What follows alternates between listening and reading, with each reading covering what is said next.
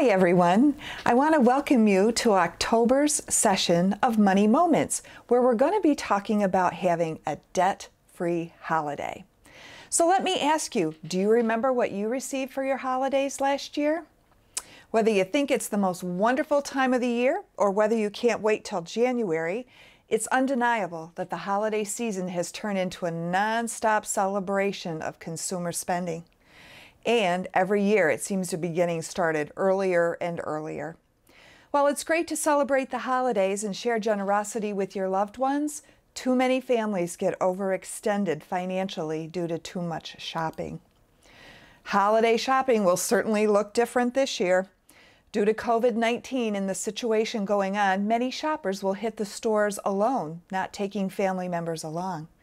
And it's predicted that 47% more people will be shopping online and much earlier. Stores will try to meet you there because of this. So for example, Walmart is offering an app where you can unwrap toys virtually. Now it's not going to be the same, but it may be an alternative. Amazon Prime is slotted to do their Amazon Prime Day the middle of October. And Black Friday rush may be a thing of the past, as a lot of the stores are saying they're going to be closed on Black Friday. People are going to be adjusting their expectations of what they give and what they receive this year. It appears that the hot items this year are probably going to be for your home, such as kitchen appliances, home electronics, leisure and sports equipment, and home exercise items, as well as items to keep the kids busy. If you have an item in mind, do your research, and as soon as you can find a deal, you may want to buy it because inventory is probably going to be tight this year. So start your shopping early. So let's look at some ways to keep the holiday season merry for your finances. Number one is to set a budget.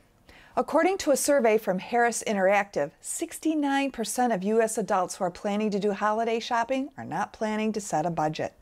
This is a mistake. Without setting a budget in advance, it's easy to spend more than you ever imagined, and you'll be paying off those bills for months to come. Before you start shopping, sit down and make a list of all the holiday gift recipients that you want to put on your list. Who do you want to buy for, and how much are you willing to spend?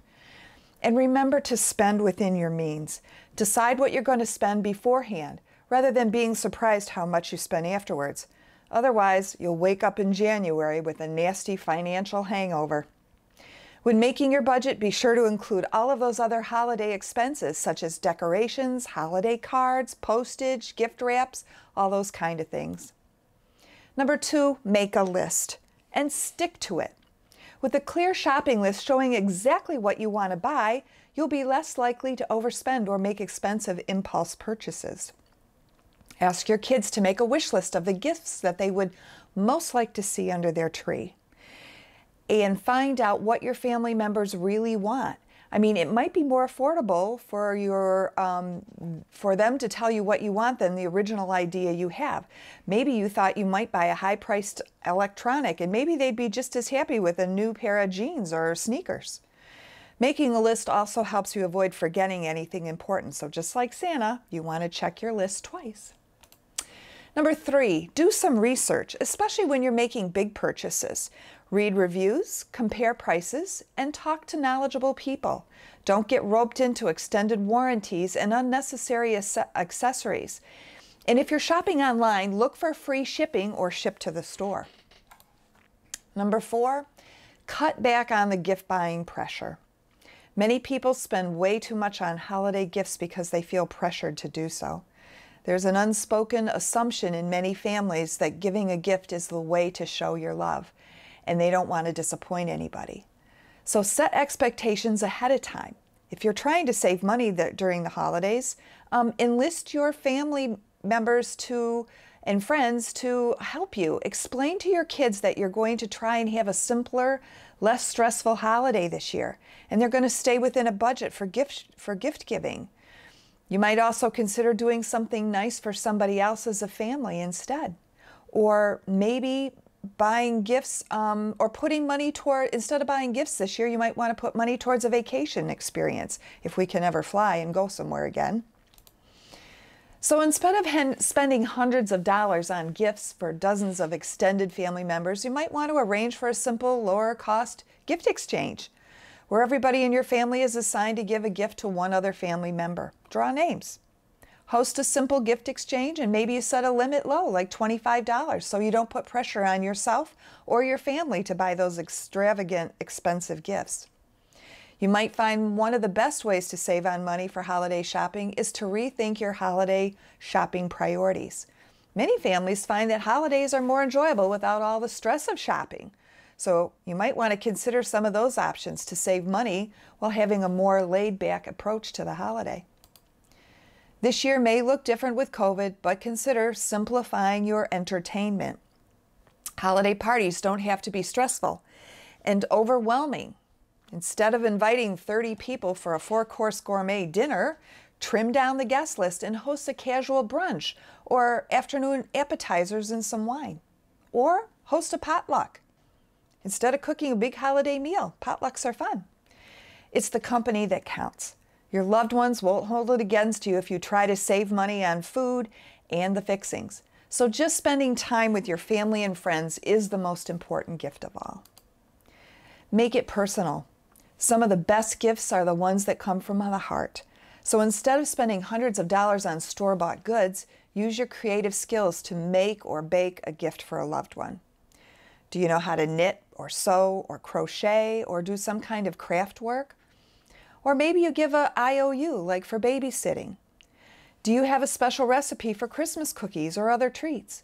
Something that truly comes from you might be more appreciated and longer lasting than just buying another one of those high-priced gifts from the mall. Find some frugal fun. Do something free or cheap instead to celebrate the holidays. Instead of spending a lot of money at the mall, take your kids to skating at a park. Or maybe have a family movie night where you get a favorite movie and eat popcorn and have hot chocolate in a family room together, sharing memories. Some of the best holiday fun comes from sharing quality time in memorable moments with your loved ones. And that doesn't have to involve spending money. Beware of online shopping. People often spend more than they mean to when they shop online because the money doesn't seem as real as it does when you're paying cash. Online shopping with credit cards and quick clicks can drain your bank account fast, and you may end up having trouble.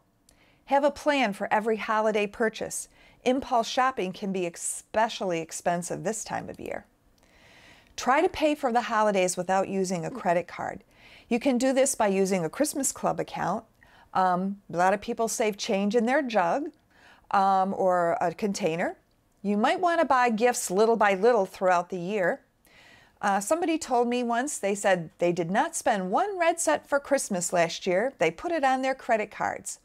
Sadly, this is not an unusual perspective for a lot of folks. But remember, credit cards represent debt, not money.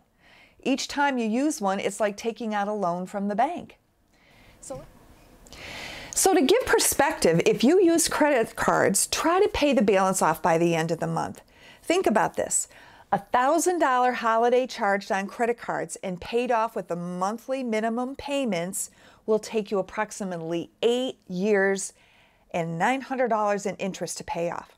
So that means little Katie's kindergarten gifts will be paid off as she graduates from 8th grade. Yikes. But one exception would be for any item that might present a potential problem with a purchase. So under the Fair Credit Billing Act, you have the ability in certain circumstances to withhold payment on defective merchandise until the problem has been corrected. Be generous to those in need. So as part of your holiday shopping plans, consider setting aside some time and money to give to those in need. Whether it's sending a care package to a deployed military person, serving dinner at a homeless shelter, signing up as a bell ringer for Salvation Army, or giving a certain percentage of your holiday shopping budget to a charity. You and your family have many opportunities to give this year as well as receive. You might give to somebody who has no ability to repay or to give to somebody anonymously. You might even find that these acts of generosity inspire you to spend less and do without some of the expensive gifts that were on your wish list. May your holidays be merry and bright, safe and healthy, and spending cherished times with family and friends. Happy holidays.